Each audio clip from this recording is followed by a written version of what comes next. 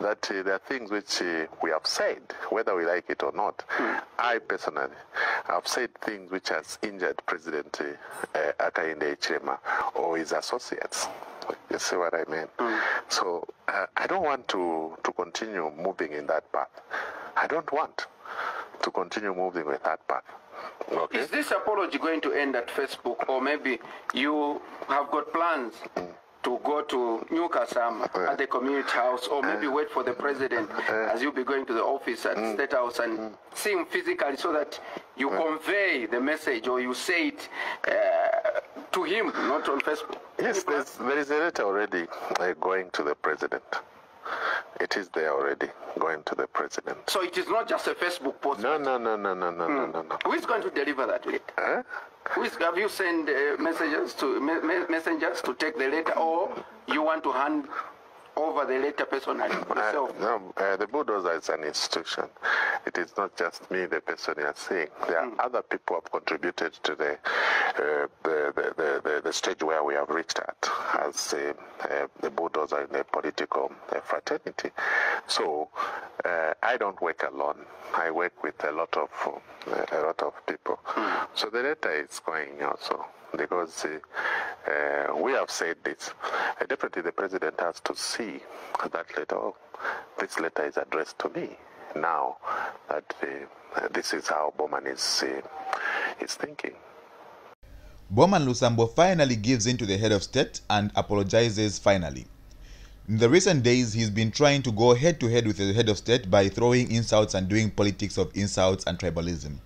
He has actually realized that this is not the right way to go about it and decided to change his ways. So he's being asked if he's going to meet the president directly and apologize directly, or the apology will just end on Facebook. So I like the way that he's taking, the route that he's taking, and I know that for sure it's because that the president has actually thrown in statements stating that they are going to be serious on the war on corruption and the war against those that actually take down the presidency and the new government and system. So you cannot fight the government. So if you cannot fight them, join them. I've realized that in the recent past, the Zambian politics is a weak kind of politics that deals with distraction, that does not give checks and balances, but only goes with, pettiness, goes with insults as the opposition. So which is not a good way of having politicians. A politician should be someone that gives checks and balances. A leader should be someone that actually helps in developing a country, because in the end, we all have one country, and that country is Zambia. And that is how we as a nation should support each other, whether in government or not in government. The whole goal is to develop Zambia and not to get into power. Getting into power should be for the reason of developing the country. So if you are not in power, you can still develop the country by giving checks and balances to the government in power. The time will come when you will be in power and you will need someone that to lean on instead of someone to insult you. So the president of the UPND and Zambia at the moment, Mr.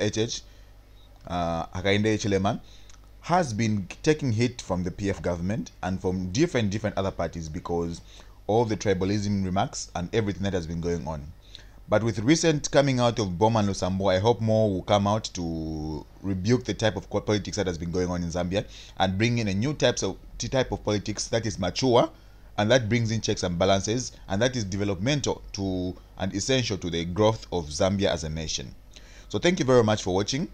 I hope you subscribe, you like, you share the videos, and we can discuss more of these issues. So to keep updated, kindly do subscribe, and we'll give you more videos each and every time they come out. So thank you very much, and wonderful day to you.